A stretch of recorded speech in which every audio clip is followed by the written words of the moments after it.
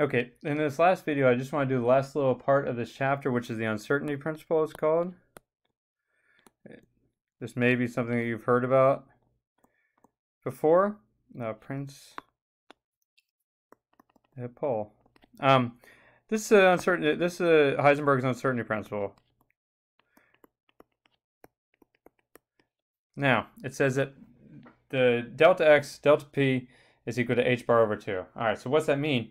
Well, what it says is that the uncertainty in the, sorry, it's not equal to, it's greater than or equal to. It's saying that the uncertainty in x multiplied by the uncertainty in momentum always has to be greater than h bar over 2, and this is the uncertainty in the x direction. Always has to be bigger than h bar over 2. Now, I don't want you to get too caught up in h bar over 2. The question is, why would, what does this actually mean? What this means, if we define the position very well, so if we know exactly where a particle is, all right, it means the momentum is very poorly defined. Okay, so, and it also means that if we try to measure the momentum really well and know its momentum, particle's momentum extremely well, it means we have no idea where it is. We have no understanding of where it is, because again, if delta px gets very, very small, delta x has to get enormous. If delta x gets small, delta px has to get very big, or else we can't satisfy this equation, or this greater than or equal to. I'll quickly show you why this is actually true. The basic idea is this. When we measure an actual particle, one thing that happens is we have what's called the wave function collapse.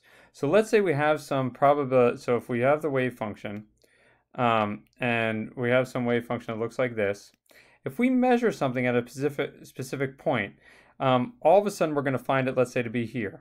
If we find it to be there, what's going to immediately happen is the wave function is going to what's called collapse on that point.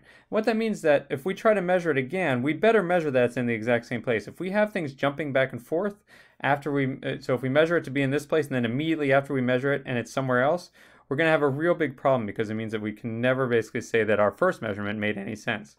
And we do find this to be true. If you measure it to be right here and you measure it right afterwards, it means that it is still right there. The only way that it can still be right there is for this to be the new wave function. Basically, it's right at this point right here.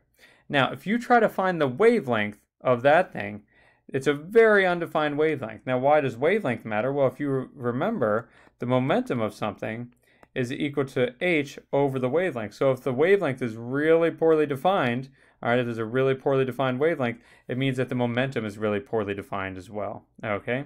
By the same token, if something has a really good, well-defined wavelength, that's something like this. Okay. If it has a very well-defined wavelength, now this has a really good momentum. All right, so this has a really well-defined momentum. But if we ask where it is, well, we know how to do that. We just do the probability squared. It's here, or it's here, or it's here, or it's here. The only thing we can't say, the only thing we can say about the position is it's not at these points right here. But we have no idea where the particle is, because it can be in anywhere where any of those humps are. And so that's basically how we can kind of understand this principle of that we either know really well where something is in space, or we know really well what its momentum is, but we can't know both of them really well at the same time. And that's the whole idea of Heisenberg's uncertainty principle. We can do some interesting calculations with it, but that's kind of the main idea behind it.